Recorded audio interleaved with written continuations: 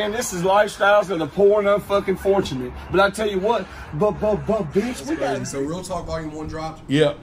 And then, do you remember about how long when you were like, oh man, like you saw it move in units, you were like, well, let's just. I got serious, yeah. So I'm telling you, like I had people, my mom, I had some big hustlers back in the day, help me put out that first project. But yeah, when I seen the move, and I always felt that I was pretty good at rap after those last Pistol CDs. The Speedballin' was my first time out, but I got a big buzz from that. Yeah. And then the next CD was Get Your Weight Up, and I was on there a couple times, and I killed that. Then I think it was before that was Volume 6 from Pistol. I was on there 4 or 5 times. You know what I'm saying? And Cool the Snitch CD and all that, and I kind of feeling myself like, damn, I'm pretty good. Yeah. But it was only until Real Talk Volume 1. And I got nominated for SA Awards. I think I performed at the first or second one, and it was big. And people was like, "Man, paper, man." And I was taking it real serious. You know, I didn't really have a job and stuff, and you know, I had to start making money from it. But I took it real serious. Probably 04, 05. Yeah. And you can see that. And then Real Talk, you dropped Real Talk Volume 2. Yeah. That was probably the jersey on that was probably that was a good project. It was probably 06. We did the same 5,000 sound scan. You know, did it at the mom and pops or whatever. And then before that, before Real Talk Volume 2, we came out with Grind Hard 1. See, that's when it really got different. Oh, Grind Hard. Yeah. So that's 05. So you got to realize, so me and Lito, so Real Talk Volume 1, 04, Lito probably put out, Hatin' Ain't Healthy. Yep. Classic, right?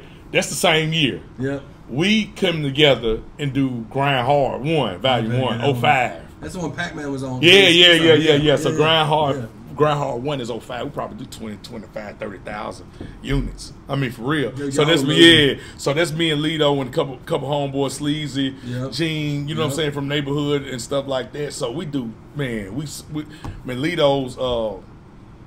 Lito was smart. He went to the small packaging. Oh yeah, right. That was different. You know what I'm saying? With the shrink wrap on there. Yeah. So I mean, we moving crazy units. So after that, we was feeling ourselves. Lito was getting booked probably for $1,500 a show. I'm getting about $750 a show, and we was getting paid to rap at this point. So yeah, that was a good time. I always would pick up y'all stuff in Rivergate because that's when the mall was popular. The spot in the mall. It was like a clothing store. It was Era right there. Yeah. Bob, what's up, Bob? Bob went to the feds. You get your paper up mixtape, bro. Yeah. So you got Real Talk Volume 1. You got Grind Hard. You got Get Your Paper Up mixtape. 05. Then Volume 2 comes. Yeah. Get Your Paper Up, bro. That song. I think that's what that single to me is what. It really started because I already knew about you. I think that's what. Yeah, that was Mag was real popping. That was the reintroduction.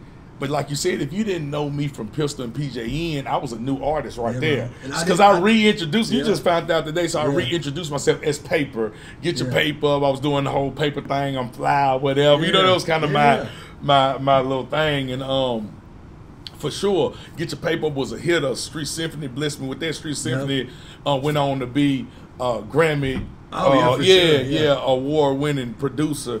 And you were the first artist from Nashville to get a beat. Yeah, facts. I don't even know who hooked me up with that. I think DJ Don Juan. That's why he's on the beginning of that.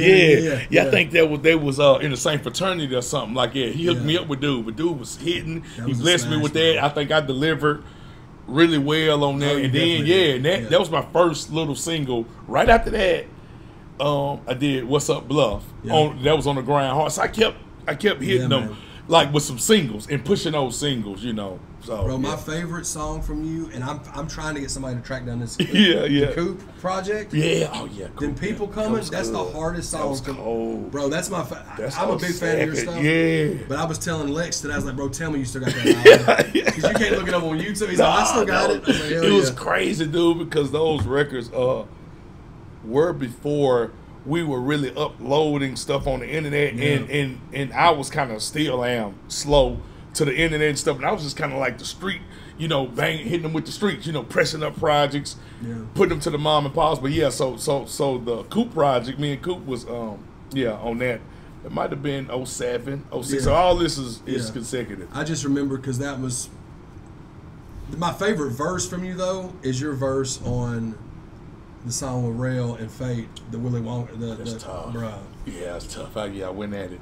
Rocky Marciano went. I went at it. When you did that on the verses. Yeah. That's crazy because I didn't. Yeah. It took me a while to put together my format for verses. Yeah. Because I was a little. To be honest, I was a little nervous. Being that I hadn't rapped in a while or even performed, I didn't know how I was going to take. But putting that on there, to your point, was good. You know, I thought even when I played it, because Fate killed that beat.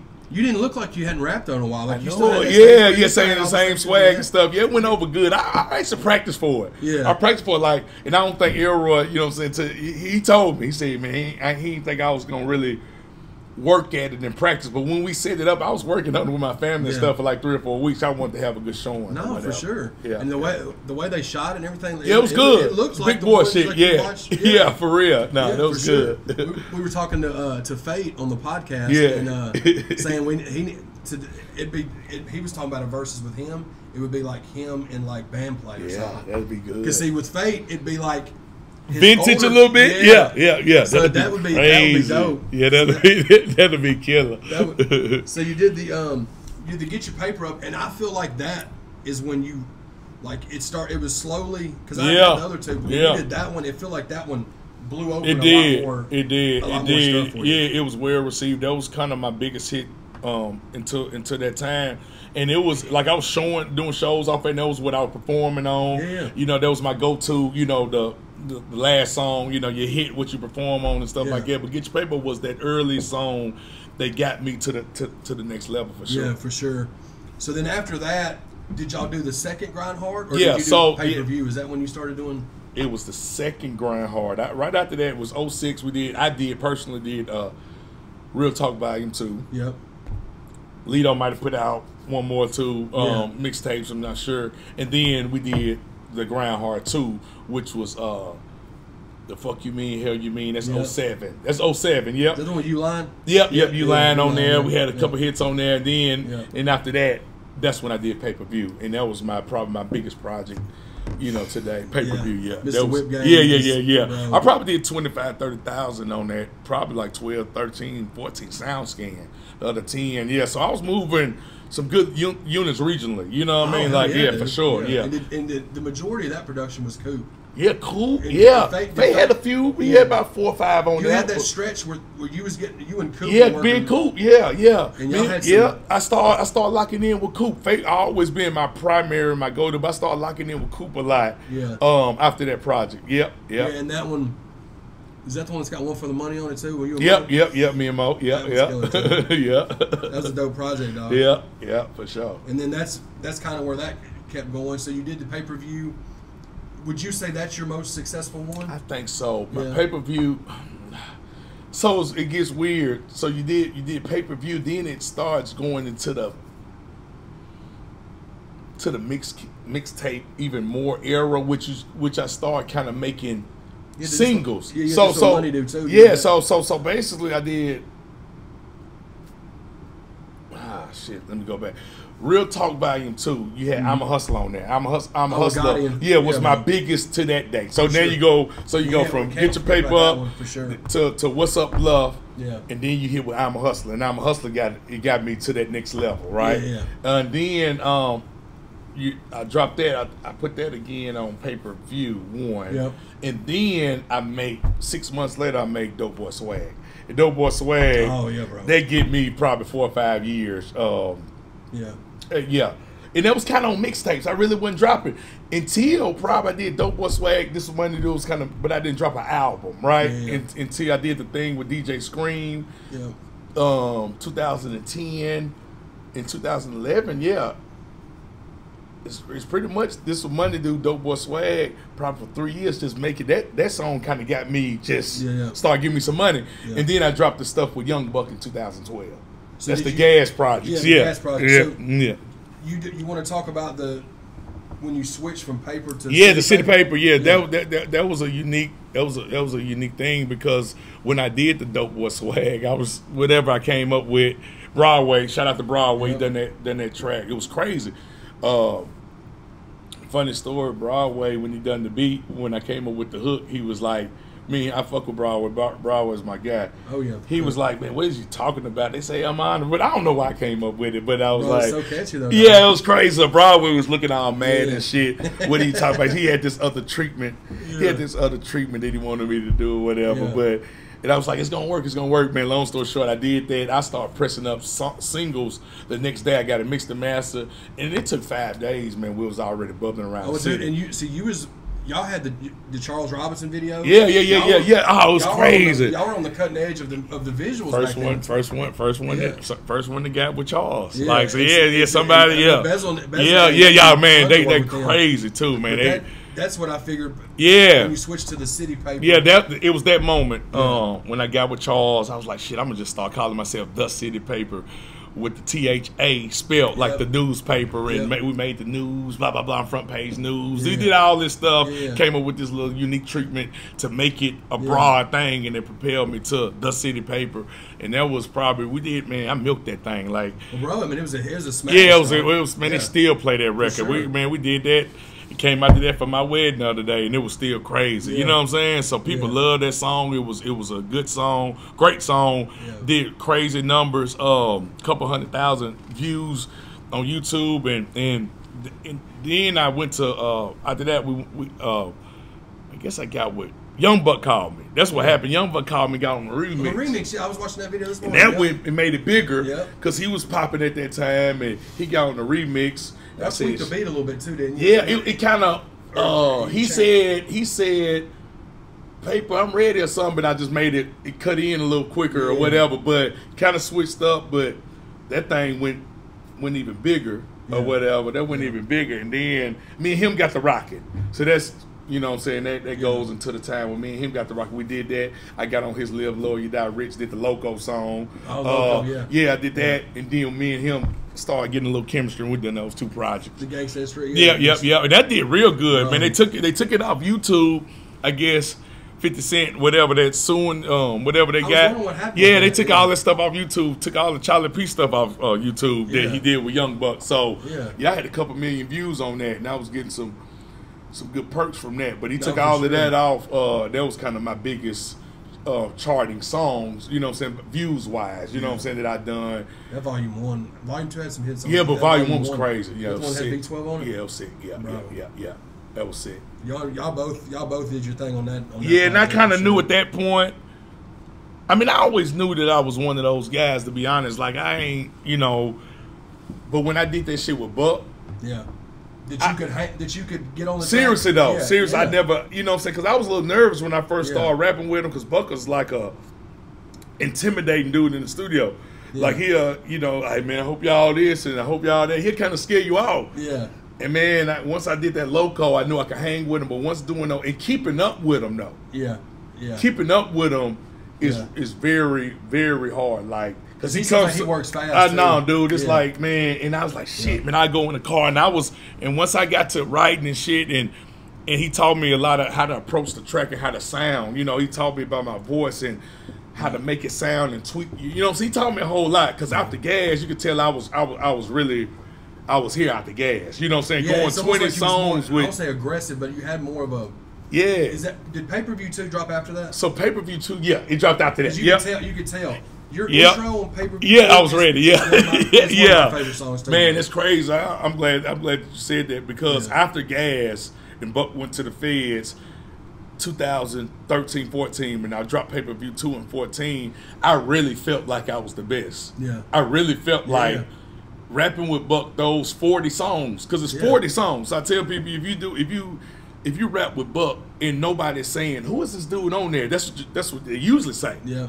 You got to realize, anybody rap with Buck over 3 songs, people fast forward and saying, why you got this dude on? Because he's so good. Not to lessen who's on there, but he's so good that people want to hear, like, if that makes sense. So if they're even saying, this what I was worried about, if they're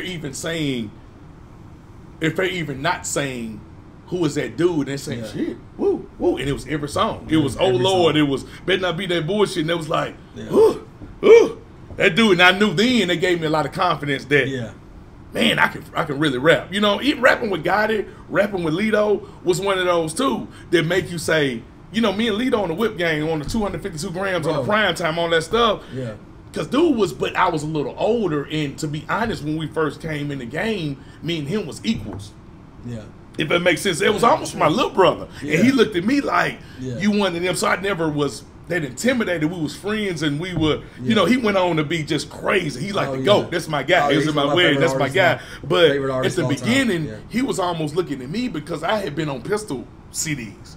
If that makes sense. Yeah. So he was looking at me like, you've been on the big projects, right? So when we started hooking up on in Fate Studio, I was the big dog. So I wasn't really that intimidated. He was looking up to you because of what you've done already from Pistol and all of that stuff. So he just had crazy talent. Like, dude was just so good, so young. You know, and I always told people, dude was just, I tell him like, it's like one of my best friends, like, you're a sicko. You know what I'm saying? You're a sicko. But when it came to Young Buck, that was one of those guys that I was a little intimidated by. And I, you know, doing that gas, I was like, shit, I'm good. And that's when I went to pay-per-view too, when I was already going through shit like in my mind, and pay-per-view 2 wanting to kind of leave rap, because you got to realize I had been in it since '99. So I was already phasing out pay-per-view 2, but there was still my prime, gas, pay-per-view 2, Dope or Swag, late 2000s.